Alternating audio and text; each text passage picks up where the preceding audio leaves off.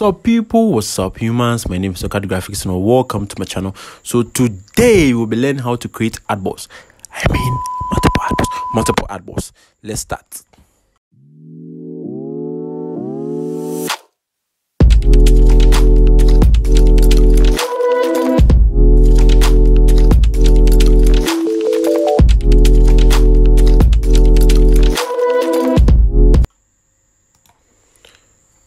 So an artboard is a work area where we apply our effects, we draw our eclipse, our rectangles, like we draw our symbols, we apply the text, the colors, then boom, we have a dope work or a dope design.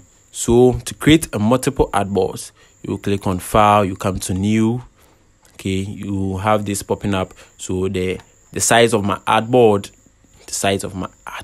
okay, is 20 by 20 inches, 20 by 20 inches. As you can see here, so to create yeah boy, what did I say? Shit, I mean, so to create an artboard, okay, to create an artboard, you have to check this one over here, then click on create, yes, and we have it over here, this artboard one. We can rename this Ocat by double clicking on it, then you have Ocat over here.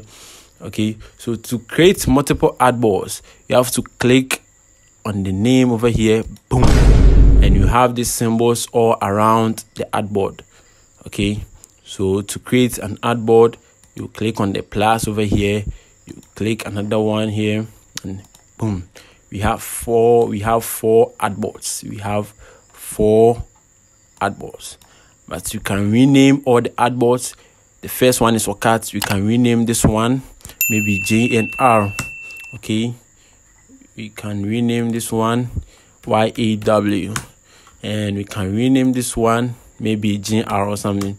Yes, yeah. So we have 4 artboards, and we have Ocat, Junior, Yao, and GR.